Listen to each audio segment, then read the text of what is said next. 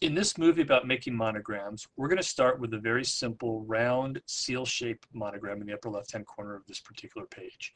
To start with, we will create a new card that is the size 5 by 7, and I am going to eliminate the text box that gets created on the card to begin with by simply right-clicking and deleting.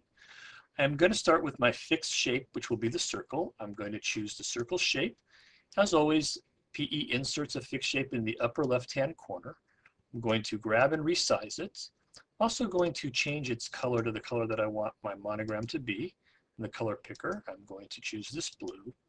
At this time, I'm going to simply duplicate this circle, which creates a second circle. I'm going to use the second circle to be an interlane circle that has a white border, so I'm going to choose a border color of white, and I'm going to give it a size of 5/100ths of an inch. And as you can see, it gave me a border, and if I want it thinner, I could just change that shape. What I also would like to do is make this a little bit smaller to fit inside of this one, so I'm going to use my enlarge or shrink icon here in the left-hand toolbar, and I'm going to click it twice to make it a little bit smaller. And as you can see, we can position it, and we have a centering tool that we can use to make sure they're perfectly symmetric to each other. I'm going to left-click and drag so that both objects are selected. And I'm going to choose my alignment tool in the left-hand toolbar, and the last option across the top row is centering, so they are centered to each other. Now, having done that, I could also resize and reshape this if I wanted to. I can just simply choose small, and they both shrink, or I could go big and they both enlarge. The last bit that I want to do is put my letters over the shape. Now, I could use text boxes with fonts and change the color to white, for example. In this case, I am going to use our monogram tool because I want to use one of the circular shaped monograms that we have called PE Virco Circle.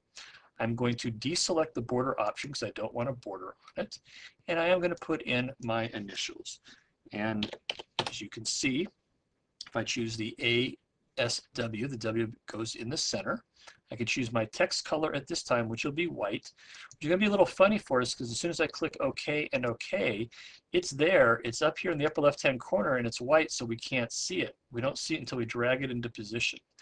And having put it in position, I want to make it larger, so I'm just going to keep clicking away at my large icon until we get it bigger, the size that we want. You can also right-click on it and choose a different font size than the one that is currently in there now, which is up here in the top toolbar. But I'm a visual person and I like to make it visual, so I'm going to go for it to be fairly large. And again, to make sure that it's centered, I'm going to left click and drag and now select all three objects that are together and choose my alignment tool, and now it's centered. And if I wanted to move it somewhere else in the card, I could just simply drag while they're all active.